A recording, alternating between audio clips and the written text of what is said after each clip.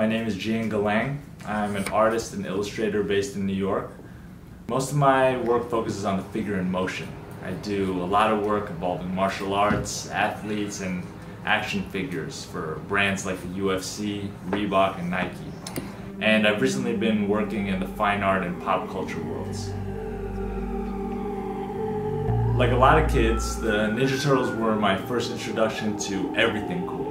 Martial arts, pizza, nunchucks, skateboarding, and cool catchphrases, and they were everywhere. The toys were cool, the cartoons were cool, the movies were cool, and I think what made them so iconic was how unique they were. Their look was so bold and original, especially compared to other action heroes at the time, who were all human-based. You know, Batman, Superman, and all the comic book and movie action stars.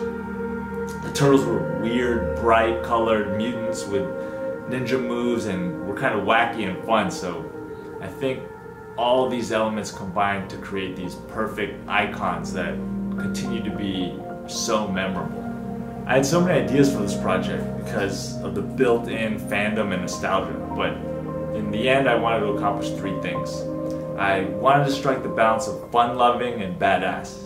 I feel like that's a key characteristic of the Turtles and a big part of what makes them so unique among other action heroes. So I thought it would be fun to incorporate skate poses in all of the compositions alongside a martial arts pose. Having these two poses in each composition allowed me to play with the unique skate body language and dynamism while creating a cool juxtaposition with the martial arts poses. It also added that Ninja Turtle element of fun.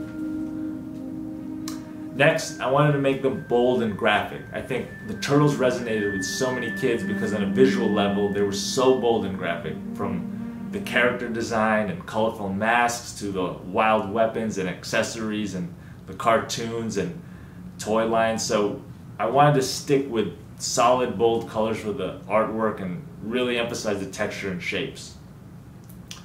And lastly, I wanted it to feel a little street. I think part of their cool factor was the fact that they literally lived underground and skated in sewers and popped out of manholes. So I painted some of the turtle catchphrases in bright colors in a bit of street style and collaged them into the final artwork.